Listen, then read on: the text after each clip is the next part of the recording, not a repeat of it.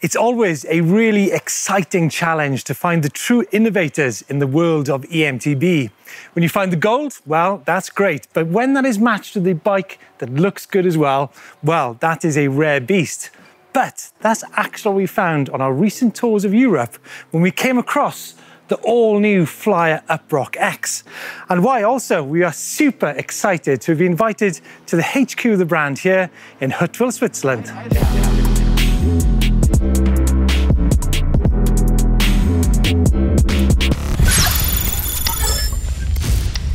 The new Uproc X 150mm travel all-mountain bike is a very special bike, and it's a true story of close collaboration. During our visit to the headquarters and manufacturing facility, we'll be meeting the people behind the brands of Flyer, Fit and Panasonic, and get a real insight into how these three companies have worked together to evolve and advance the game. The Uproc X is quite a unique bike in the world of eMTB, and the reason for that is because this bike is a collaboration between Panasonic, Flyer and Fit e-bike systems. Now remember, Flyer are true innovators because they brought the world's first e-bike around about 1993, and Panasonic, well, they've been with them pretty much all that journey.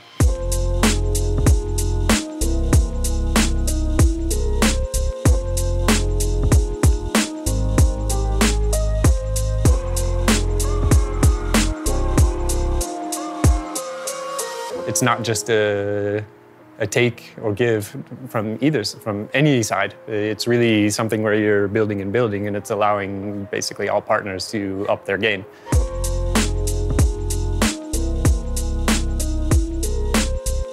Folks, hope you don't mind me taking 5 to enjoy the weather in this particularly splendid part of Switzerland. We're near Emmental and we're surrounded by tractors, cheese, red kites, and of course chocolate. This bike certainly isn't a bike which is a collection of parts. It's not a bike where the motor of the battery is taken off the shelf. So, the Flyer Uproc X then. Well, 150mm travel, front and rear, 27.5 wheels. Comes in 4 sizes, 4 model specifications, and a 750 watt-hour battery in most of the bikes, other than the lower end one in the small size. I have to say, it's a particularly fine looking bike. Okay, folks, let's begin this journey by starting with the chassis, because let's face it, without a good handling bike, then the motor, the battery and the display really counts for little. So, my favorite subject, geometry. So what have we got? Well, 460mm chainstay, 77° seat tube angle, 473mm reach, 350 bottom bracket, and a 65° head angle. Now, when we talk about the materials on this bike, the fact that this bike really is aesthetically pleasing is possibly aided by the fact that all Uproc X's come made out of carbon fibre, both the front triangle and the rear swinging arm. But I want to draw your attention to a few fine details, such as the cable routing in the chainstay area and also the protection on the drive side. We've got large industrial bearings and some great protection in that down tube area. And of course, the game being making a distinct bike that's connected, that's quiet, and yet powerful. And also being of 150mm travel, one that's capable in a range of scenarios. Proper all-mountain stuff, this. Now, great bikes have a good parity about them, where all the component parts talk to each other and they all fit into place. So the Flyer Uproc X is all about the modular system, and a key part of that is the Fit system, which makes all this happen. Okay, so Fit then. You might have heard me talk about Fit previously at shows, but here we are in Switzerland. We're at the Flyer factory. We've actually got Fit just across the road there. But the aim of Fit is actually to synchronize the hardware and the software on the bike. So to make this happen, the Flyer team talk to the Fit team, who in turn talk to the Panasonic team. So that means there's a constant development of this bike, and indeed many other bikes from Flyer. In order to making it fit together in terms of electronics and communication, of course, it's a Fit thing. So we are responsible that all the components can work together in harmony, let's say. Yeah, when the flyer PM asks for creating a new bike for the next model year, for example, and he wants to integrate the fit system, then he can start configuring the system we can offer him in a cloud-based tool. On our side, we call it the PM tool, quite straightforward, and he can plan his bikes there. He also can start prototyping, so from the moment on when he created or configured a valid fit system, he can press the button and program a first prototype by him or on his own. Now, I've waited years for this moment, so luckily yesterday we were out here in Switzerland and managed to get a ride on the Uproc X, and I was able to check out some of those component parts of the fit system.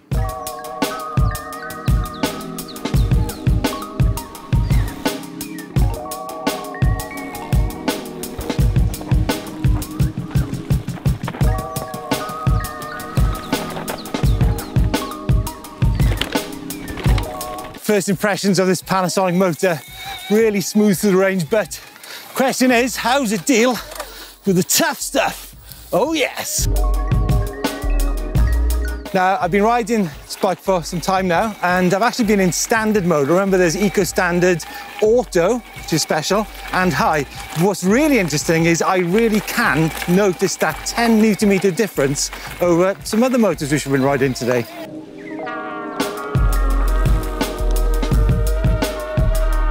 Now, I've been riding this bike on some particularly amazing trails out here in Huttwil for the past 2 hours, and I have to say that the remote is really easy to navigate through. And when it comes to display, that's controlled via the remote, and the usual stuff such as distance, cadence, the height you're at, and one feature I really like is the fact that you can actually link your tyre pressures via the display. So it'll show you whether you're above or below the correct tyre pressures. You can set your tyre pressure on there. I think it's a really cool feature. Plus, of course, other things such as your heart rate and a lock. You can use the display actually as a locking key. So as you can imagine, the fit part in the Flyer equation is really important because it actually gives the brand independence in the decisions that they make. Actually, two things which I didn't mentioned earlier. One is the integrated light switch, and you've got the Monkey Link mounts here on the front and also on the back to put your lights on. And of course, you have got a walk mode, which works.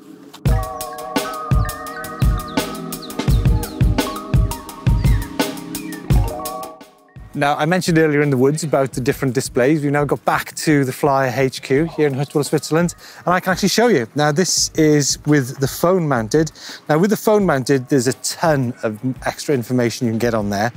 One of the things I really like about it is the geo rangefinder. It gives you the sort of the scope of where you can ride in different power modes. So, really useful tool. So, you got that. Oh, by the way, there's this tool as well, which is the USB. That'll charge your phone on the go.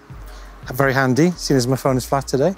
So, as I mentioned, the different displays. Here's the dinky one, pops in, super easy, switches on immediately. Or you've got the more detailed one. Hopefully I put this in the right way. And there you go. So, 3 different variations of displays which you can use on the fit system when you fly at Uproc X. And so, after sampling some trails, some truffles, and of course the odd Rivella, a Swiss-made soda, I had a few surprises waiting for me in the basement of Flyer, and where I got to meet some interesting characters. Of course, the motor that we're talking about with the Uproc X is the Panasonic GX Ultimate. But there's a long history of partnership between Panasonic and Flyer. I'm now joined by Andreas from Panasonic. Andreas, you've got one of the early motors there, right? Yes, Steve, right. So I brought here one of the very first motor units which was installed 20 years ago in the first Flyer bikes, equipped with Panasonic motor unit. Yeah. So this was in the C-series model. Bit of a backstory here. Actually, Flyer were one of the early innovators of e-mountain bikes. I mean, Andreas told me some numbers here on Panasonic motors. It's pretty crazy, right? Yeah, it's quite impressive. So Panasonic is very early associated in the e-bike market. So even in 1979, Panasonic developed the first e-bike in the Japanese market and sold the first e-bikes in 1996 in the Japanese market. Oh, wow, right. What kind of numbers then are we talking in terms of motors on e-bikes worldwide? Worldwide, we're talking about more than 1 million Panasonic systems, e-bike systems there on the world market. Wow, so that's a pretty major player, right? I would say so. So we are here in Bertie's workshop in the basement of Flyer, and he has got a particularly smart dyno here. Now this dyno can pretty much measure anything. It will replicate rider effort, so you're looking at torque, cadence, inefficiencies. And one thing, folks, which is key, if you're thinking about making your e-mountain bike more efficient, a well-oiled chain, you can gain or lose up to 3% just in that department alone. So Bertie, who's your assistant? Yeah, this is my wife. Okay, you and your wife work, seriously? Yeah. What? We're working here to... Hold on, so you two run the dyno? Yeah. That's great. What's your name? Birgit. Birgit and Bertie. The heart and soul of Flyer. So what we're looking on the screen now with Birgit is, what I'm looking at is actually the watts from the motor and the watts from the rider. So I'm looking at... Oh, see the more... Okay, no, it's too schnell, oder? Obviously we've gone over 25, so the rider's put it in more watts than the motor is. We come down to 23 and we're looking at about 600 watts from the motor, 170 watts from the rider. Wow, I need a dyno in my life, amazing. Now, what also makes Flyer quite unique is the fact that they assemble the bikes here in Switzerland. So the Panasonic motor, the fit system and the frame all in this building. What I really like to start off is the wheel building machine. I've never seen one before. Absolutely mind-blowing.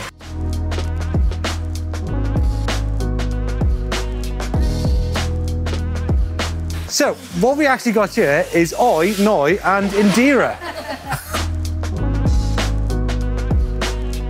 What we have here, folks, is a box of Panasonic GX Ultimate motors. She's a beauty.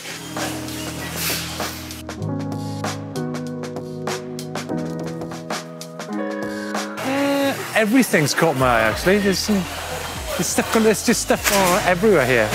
I mean, that's the cool thing is the wheel building machine was pretty impressive, but the fact that we've got this production line behind us here.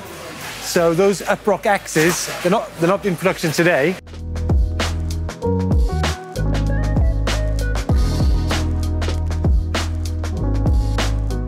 We move to one part of the production line where a very key process takes place, and that is the marriage of the e-bike system.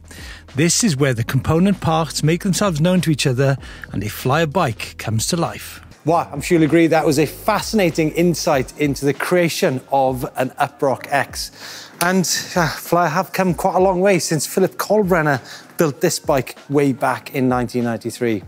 All that needs to be said is thanks so much to Panasonic, Flyer and Fit System for inviting us out here to Switzerland to go through the creation of the Uproc X. And remember, the key thing is if you want to go and try that bike, there is a rental and a test place out here in Huttwil. You can just get on the bikes, take different sizes, different model specifications. You can see for yourself. Thanks for joining us.